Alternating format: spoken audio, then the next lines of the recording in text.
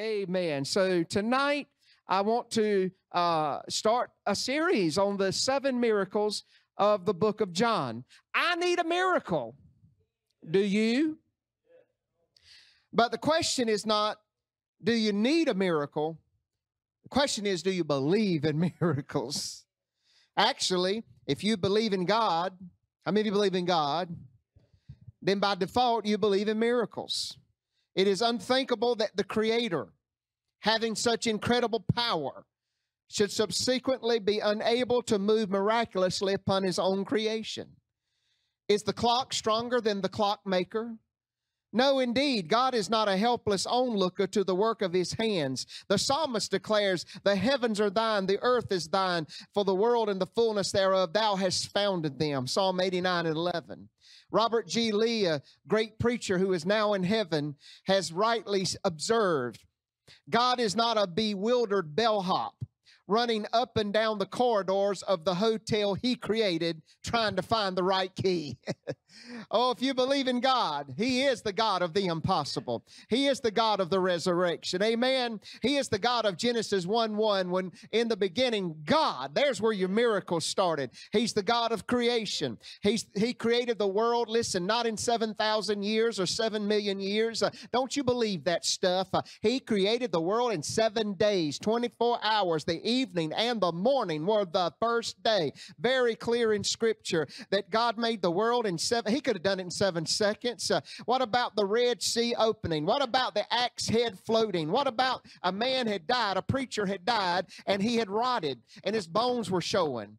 And somebody else had died, and they didn't have time to bury him, so they threw him on the side of, in a graveyard. Well, the grave had been messed up, and so they actually threw the dead man on the bones of the old preacher, and as soon as the dead man hit the bones of the old preacher, the dead man rose to life. Amen. I like to be around a good preacher that's on fire for God. Amen. He made the lame to walk. He made the deaf to talk. He opened the blinded eyes. And in the book of Revelation, 2 prophets are going to preach, and the whole world is going to see them, and they're going to die. But on the 3rd day, they're going to raise up on national television. I'm just telling you, from Genesis to Revelation. One little boy said, from geniuses to revolutions. From geniuses to revolutions. There is a miracle working God. Do you believe it tonight? Why don't you give Him a hand of praise tonight? The Bible is full of miracles. In fact, Dr. Terry Trammell said that not only is the Bible full of miracles, but the Bible itself is a miracle. When you think of those 66 books of Scripture, all of the 40 different authors, you can't even get 4 people to agree on anything. But the 40 different authors, when you think of the Bible's preservation, when you think of the attempts to destroy it, it is not only, Dr. Trammell said, it is not only a book of miracles, it is a miracle book. Can you say amen tonight? And in that miracle book, there's the book of John. And you talk about miracles in the book of John. 7 miracles that the missionary hit on this morning, and every one of them was like a hammer in my spirit, and I just felt it. I took pictures of the slides, and I want to expound upon those. It's just stirring in my spirit. Look at, before I get you to stand, look at John chapter 20, verses 30 through 31, because when you think of the book of John, you think of John the author, and he made this observation. He said in John chapter 20, verses 30 through 31, and many other signs truly did Jesus in the presence of His disciples, listen to this, which are not written in this book. So there are more miracles that are not even recorded in Scripture. In verse 31, but the ones that are written, that you might what? Believe. It didn't say that you might believe in miracles. It said that you might believe in who? Jesus the Christ, the Son of God, and that believing on Him, that you might have life through His name. Adrian Rogers points out that the word signs in this passage has great significance. It is plural in the Greek, which actually means a miracle with a message, or a miracle with a meaning. Not just a miracle to have a miracle, but a miracle with a special lesson tied to it. It is a sign. Every miracle in the book of John has lessons, has signs. G. Campbell Morgan said, and I'm quoting still from Adrian Rogers, he said that every parable Jesus spoke was a miracle of instruction. I love that. And every miracle Jesus performed was a parable of instruction. I'm going to repeat that. Every every parable that Jesus spoke was a miracle of instruction, and every miracle performed was a parable for instruction. There are meanings to these miracles in the book of John. Each of these 7 miracles of Jesus shows not only his power over nature, but his redeeming power over sin, death, hell, and the grave. These miracles point clearly to the wonderful truth that Jesus is God's answer to our deepest needs. He is God's answer to our disappointments, our doubts, our disabilities, our desires, our despair, our darkness, our death. Miracles in the book of John. Bring it on, Lord. We've had 2 prayer revivals, and I believe it is time for us to arise and believe for miracles. Would you stand with me tonight? Speaking of arise, would you arise and turn to John chapter 2, verses 1 through 11. I don't know about you, but I need a new beginning. Every now and then I need a reset. Every now and then my wine gets diluted down to water, and I need him to turn the water back into wine. John chapter 2, verses 1 through 11. I'm getting ahead of myself. Would you say, if you're there, would you say amen? John chapter 2, verses 1 through 11. And the third day, something always significant about the third day. Do a study through the scripture. I heard Jensen preach this. You and I were together. I know where it was. It was in Virginia Beach at a ministers' conference in 1999. I was pastoring right here. This was Living Waters. You were pastoring over at the old Westmoreland. And we were at that meeting together in Jensen Franklin. We had our picture made, and you photobombed it. He knew Jensen Franklin, and I didn't. And I was trying to get the picture, and by the time I got the picture, Brother Jerry comes up, and Jensen forgets me, and he talks to Pastor Jerry there. You didn't remember that, do you? I got proof of it. Amen. But he talked about the third day. I'll never forget it. So there's something always happening on the third day. There was a marriage. Now get that. The third day, there's resurrection coming. On the third day, there was a marriage in Cana of Galilee, and the mother of Jesus was there. Both Jesus was called and his disciples to the marriage. And when they wanted wine, somebody say they wanted it. The mother of Jesus saith unto him, they have no wine. And Jesus said unto her, Woman, what have I to do with thee? Mine hour is not yet come. His mother said unto his servants, Whatever he says unto you, do it. Turn around and tell one of his servants, whatever he says to you, do it. Amen. Amen. Verse 6. And there were set 6 water pots of stone after the manner of the purifying of the Jews, containing 2 or 3 firkins apiece. And Jesus said unto them, Fill the water pots with water. And they filled them where? To the brim. Amen. And he said unto them, Draw out now and bear unto the governor of the feast. And they bear it. And when the ruler of the feast had tasted the water that was made wine, he knew not whence it was. But the servants which drew the water knew. And the governor of the feast called the bridegroom and said, Every man at the beginning doth set forth good wine. And when you have some have well drunk that which is worse, but thou hast kept the good wine until now. Woo, James Liggett, the best is yet to come. Amen. And verse 11, everybody read this out loud, because I'm going to come back to this at the end of the message. Everybody read out loud. Ready? I want to hear your loudest voice. This beginning of miracles did Jesus in Cana of Galilee, and manifested forth his glory, and his disciples believed on him. Father, manifest your glory. Thank you for the 7 miracles of the book of John. Thank you for the message we heard this morning. And over these next few weeks, God, let us have great miracles. And Lord, we need a miracle of a new beginning. Let it happen tonight, and we'll give you praise. And everybody said amen. And turn around and tell somebody, get ready, get ready, get ready.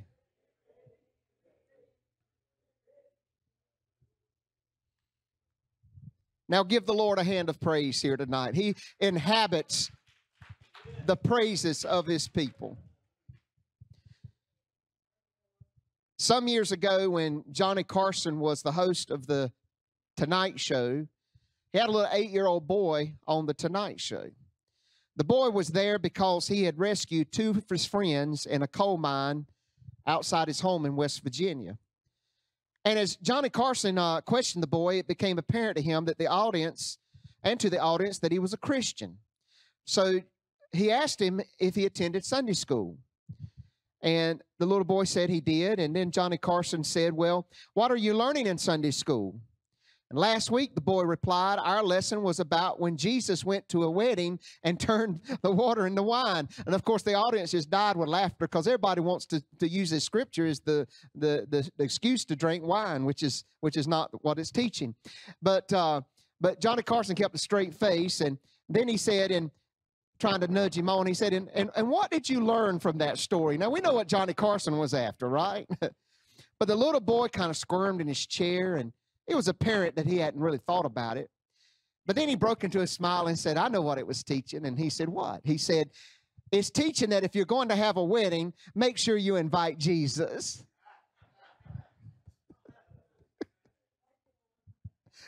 Oh, thank the Lord. Thank the Lord.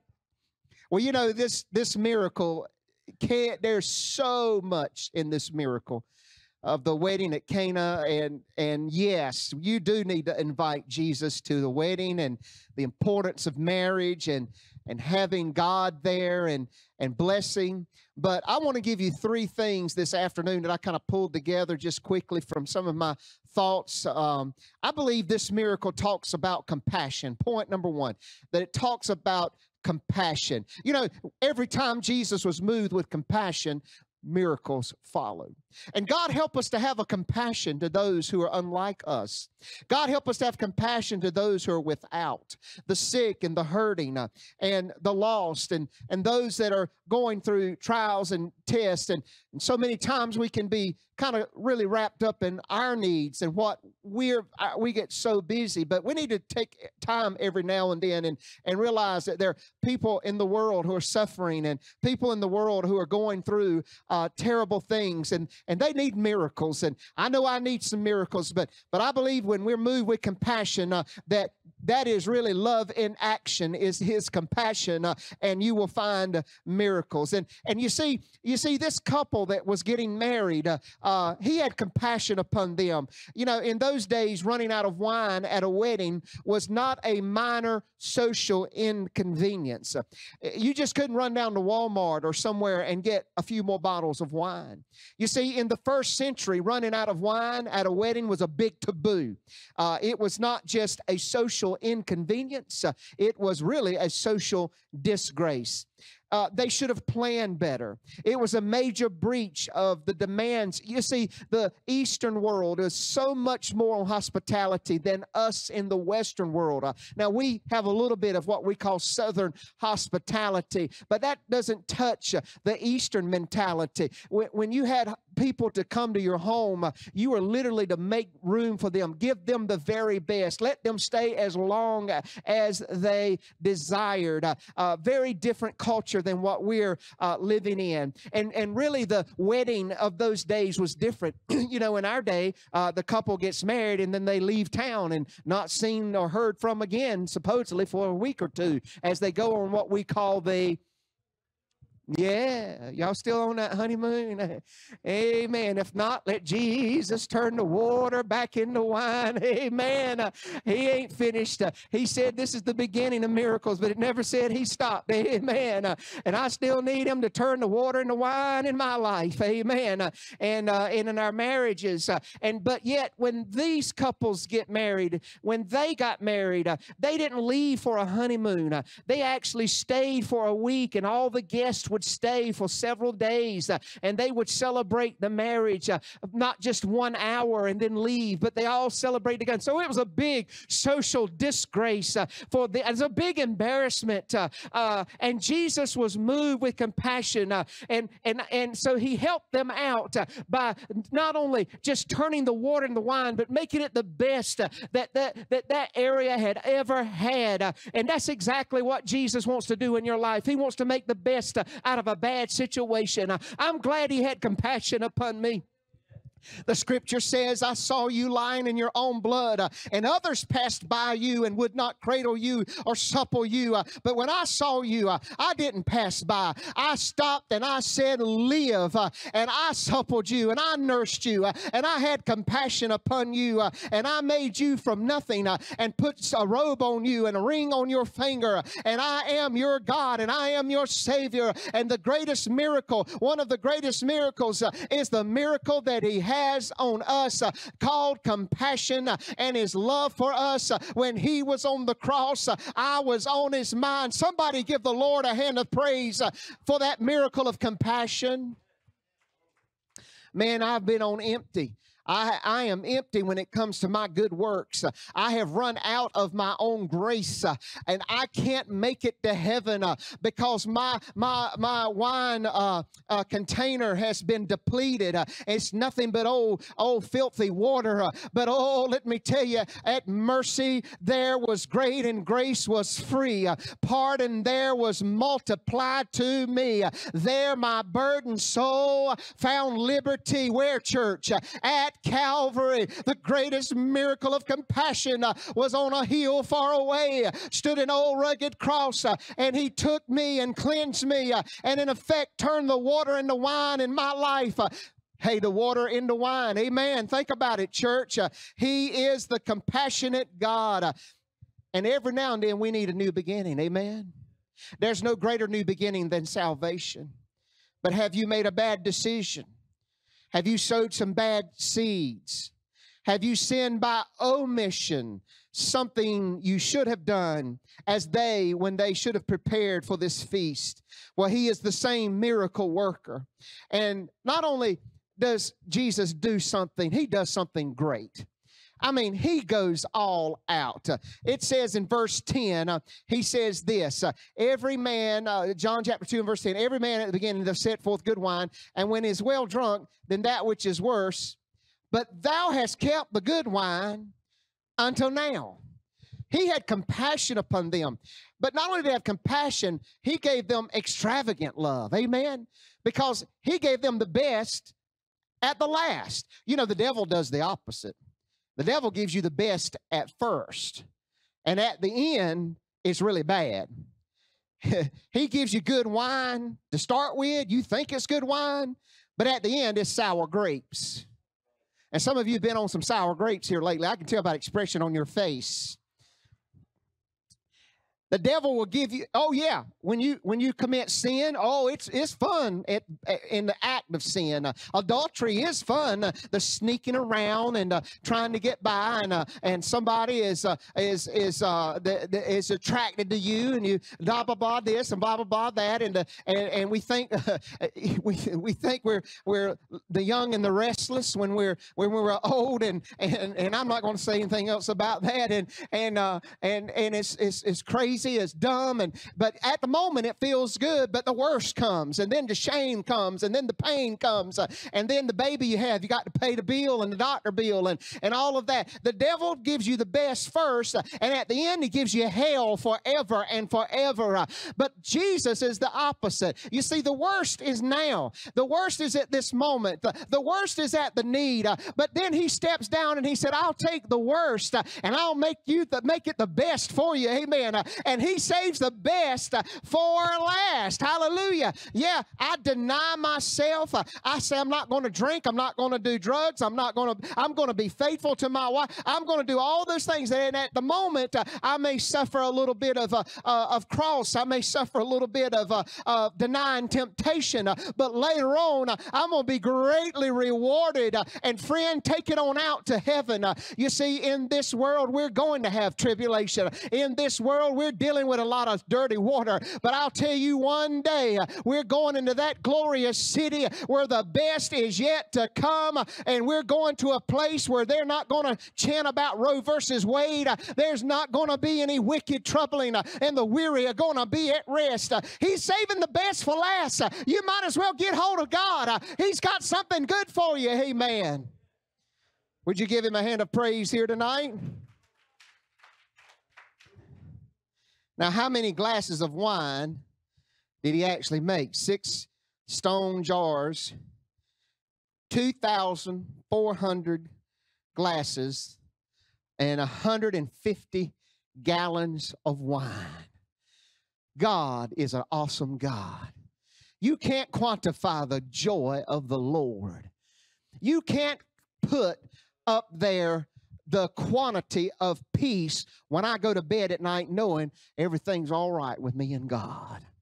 You can't put a value on integrity and holiness and a purity and worship. You can't pay nobody. Psychologists and psychoanalysts will try to look at Jerry Nelson and find what in the world causes that man to jump around at 76 years of age. A Vietnam veteran, most of them are depressed and are reliving those bad experiences. You can't put a price. I'll tell you what happened. God turned the water into wine, and it is joy unspeakable and full of glory. And here's the thing, the half has never been told. Somebody thank God for his compassion. Thank God for the miracle. And he's got the best to come, and it's over, more than exceeding and abundantly 2,400 glasses of wine. It is far and above more. There's enough grace. There's enough mercy. There's enough bread in the Father's house and to spare. I'm living in the overflow. Amen. My cup runneth over. All 2,400 of them, they're running over. I'm filled to the brim. Thank God for the miracle of compassion. Amen. Number two, it was not only a miracle of compassion, it was a miracle of covenant. The new covenant. The new covenant. You think on a deep, see, these were Jews, and they knew what Jesus was saying was this new wine replaces the old wine of Judaism. The old wine of Judaism is running out. The blood of bulls and goats. The old wine of trying to earn salvation, the old wine of the old covenant. And this is new wine. This is the new covenant. And we see I almost got into this a minute ago, but when we take communion, we take the bread and the what?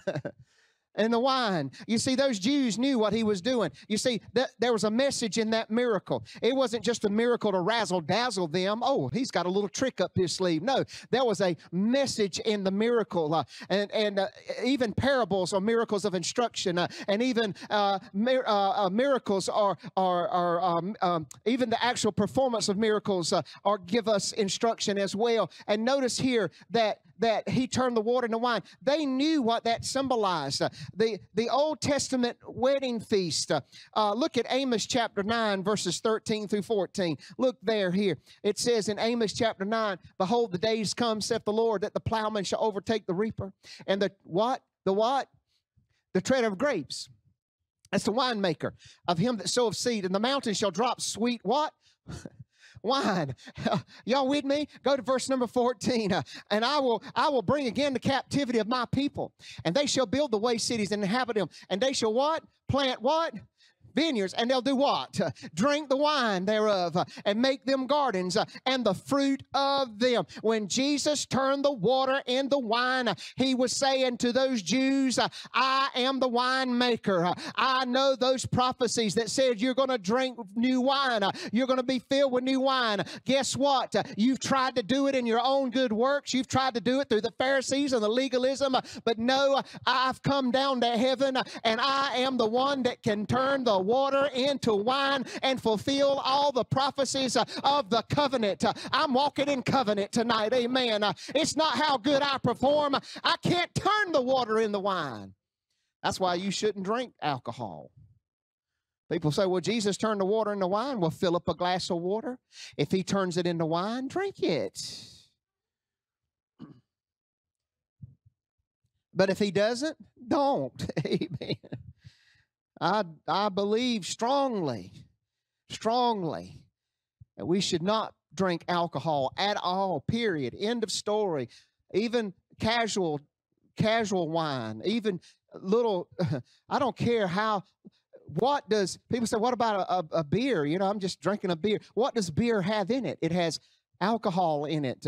We're to abstain from the things of this world. And people say, well, what about this and what about that? I'll tell you, if you really taste the new wine, you're not going to want the old. Hallelujah. Nobody in that wedding feast said, this is good. I think I'll take some more of that old. No, sir. But the minute they got a touch of old salvation, they don't want no more Budweiser. They don't want no Micker. They don't want no little sipping saints. Amen. Boy, they got a hold of something that said, I don't need that stuff anymore. Come on, Pentecostal, sit there if you want to. But this is a good place to shout about. Amen. I've got some new wine. This is a new covenant. Amen. Isaiah chapter 25, verses 6 through 9. Amen. Amen. Now, if you're a new convert and you struggle with alcoholism, you know, God will help you and break that habit in your life. Amen. But some of you old converts need to set a good example. Amen. Well, I drink it moderately. You might, but you're an influence majorly.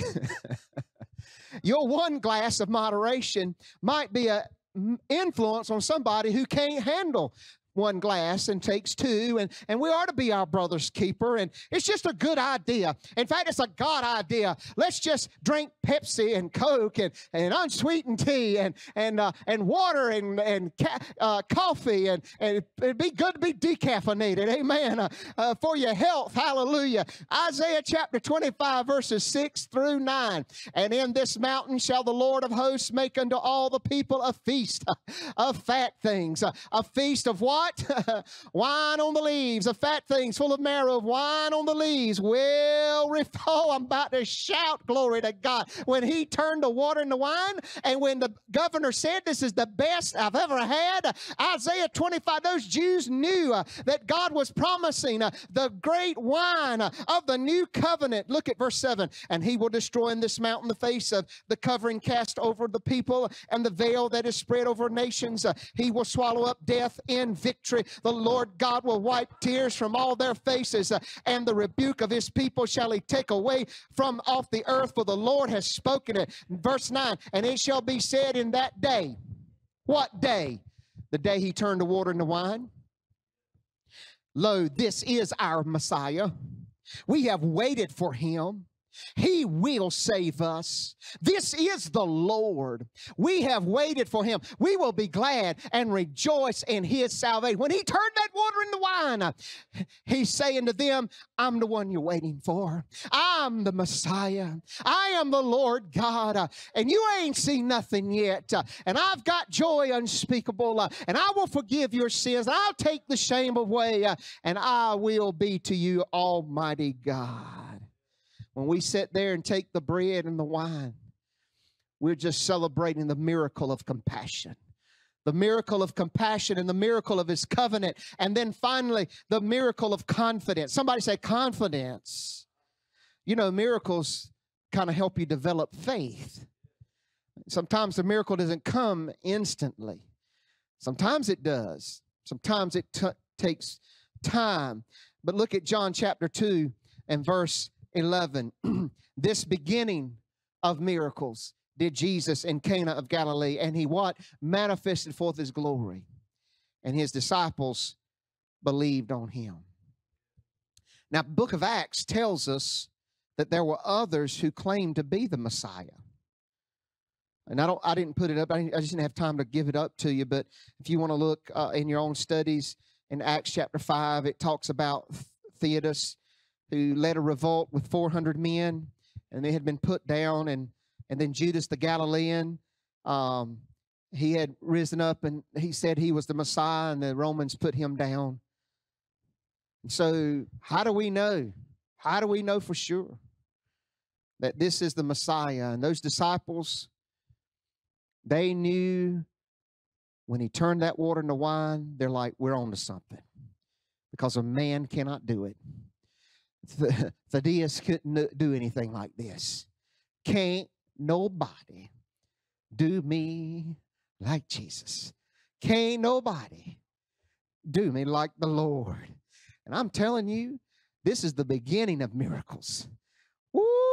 Meaning that's right, more to come. Tell somebody more to come. Amen. Tell somebody to be continued. Amen.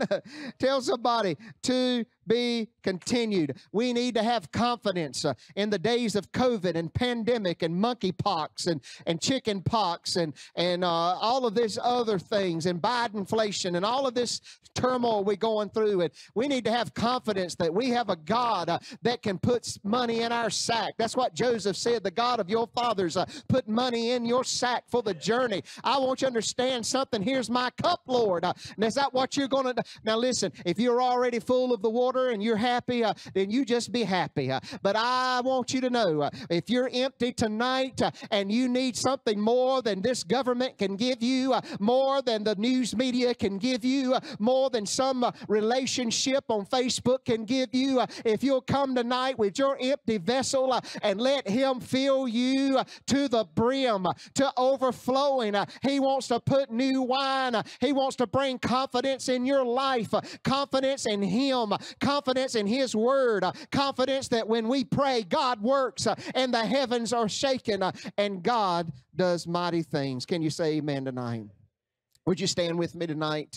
He is the God of second chances.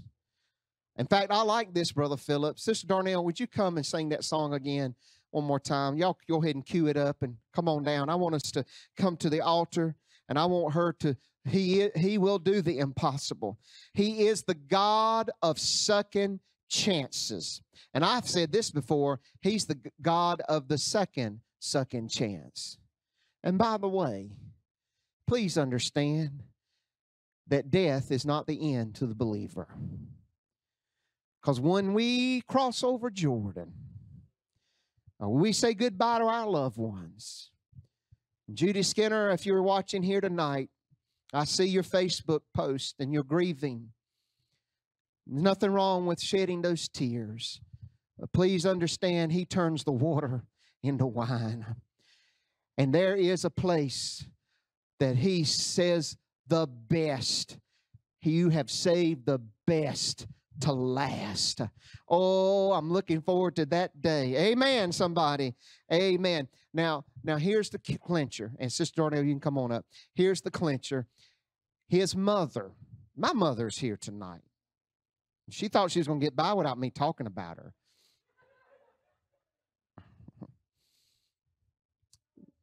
Amen. It's always good. But Jesus' mother said this: do whatever He tells you to do. So why don't you do that to your neighbor? Just say, do whatever the Lord tells you to do. Do whatever the Lord tells you to do.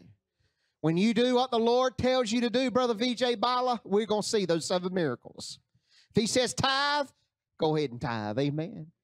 If He says forgive, you better forgive. You want that new wine? Come on now. You want that best for the last? Amen. If He says forgive, forgive. If He says shake the preacher's hand, shake the preacher's hand. Amen. If He says stay, stay. If He says go, go. If He says give, give. If He says worship, then worship. Whatever the Lord says to you, do it, and we'll see a miracle of a new beginning. Amen. Come on up. Go ahead and get her started tonight. Would you join me at the altar and let's believe God? Brother Don, I want to believe a miracle for your son tonight.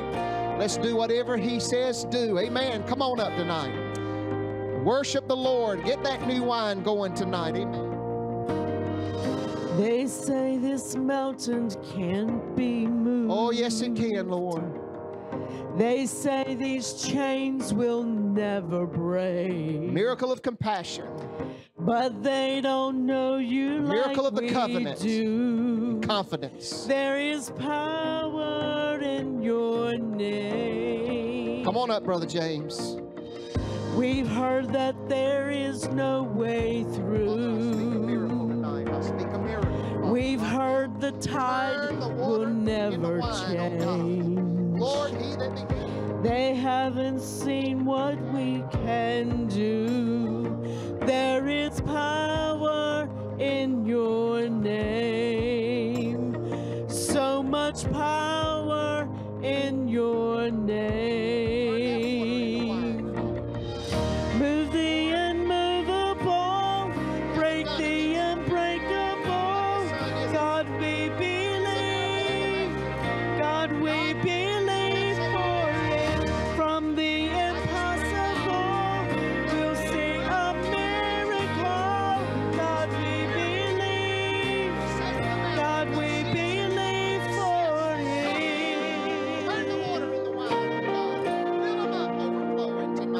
We praise you, Lord. We know that hope is Oh, yes. Hallelujah. Praise the Lord. Oh, for there is still Come on, church. empty Turn the water into wine. grave. Worship the Lord tonight. No Hallelujah. matter Hallelujah. Yes. there is Oh, power I'm in feeling. your name. There's so much power Oh, yes. in your name. Oh, yes. Do what he says do. Move the immovable, break the unbreakable. God, we believe. God, we believe for it. From the impossible, we'll see a miracle. God, we believe. God, we believe for it. Come on, do what he says do. You are the way when there seems to be no way. Oh, turn that water into We wine. trust in you, God, you have the final say. You are the way when there seems to be no way. Oh, we trust in you, Lord, you have the final say. Oh, you have the final say. Move the immovable, Move the immovable. break the unbreakable. Yes. God, we We believe. believe. God, we believe for it. From the impossible, He's turning the water into wine again. He's doing it again.